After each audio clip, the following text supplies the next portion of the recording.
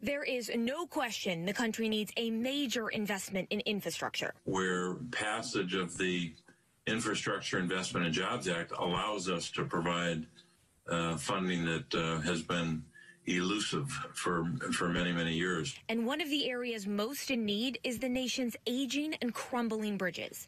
The bipartisan infrastructure bill includes $550 billion in new spending over the next 5 years, and $36.7 billion will go toward bridge repair and replacement. There are more than 618,000 bridges in the federal database, and over 45,000 of them are in poor condition. The American Road and Transportation Builders Association says it'll cost nearly $42 billion to fix them all. This bridge is one of just a few ways to cross the river near downtown Charleston, West Virginia. And it's one of over 1,500 bridges across the state listed in poor condition. But a poor rating does not mean the bridge is unsafe. If a bridge in West Virginia is unsafe, that bridge is closed, or that bridge is posted for a weight limit that would make it safe.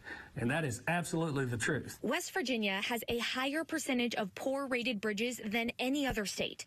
Newsy reached out to the other states ranked 2 through 10, and nearly all the officials we talked to shared the exact same message. Just because it says poor condition does not mean that it's not safe. If it wasn't safe, it would be closed. The bridges in Maine are safe. We have a really robust bridge inspection program. Bridges are evaluated based on their substructure, superstructure, and deck.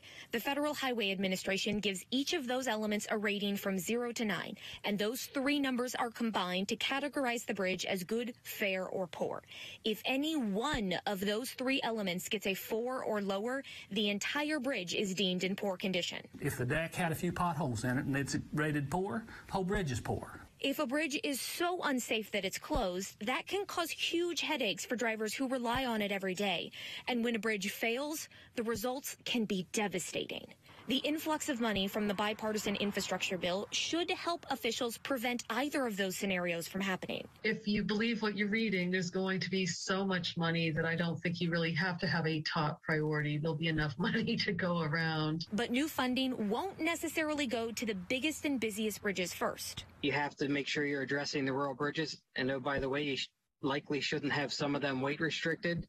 So you can have the tractor trailers get across to the farm to get the milk, to bring the milk back. Our logging industry in Pennsylvania is very big. West Virginia and Rhode Island use an asset management system that analyzes statewide data to figure out where they can get the most bang for their buck. If I have a bridge with a poor deck and the substructure and the superstructure are good, then I could literally model a scenario to where, okay, if I replace the deck in 2 years, I could stretch the life of this bridge. The additional federal funds can also help states keep up with bridge maintenance and preservation, and that can prolong the life of existing bridges and save money in the long run.